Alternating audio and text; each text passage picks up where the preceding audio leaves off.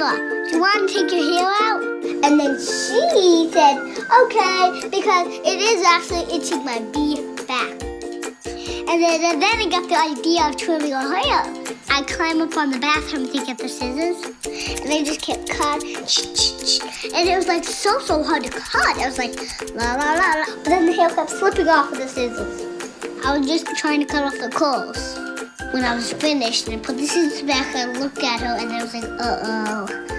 This is bad. I got my hair cut, Mommy. Isn't it nice? And Mama looked at it, and she said, Sadie, Eva, What were you thinking? louder than that. And she hid the hair behind the lady. Why were you thinking to cut your hair? I was crying, and I said, Sadie cut my hair. And I told you not to. Hair cutting it takes like a lot of concentration.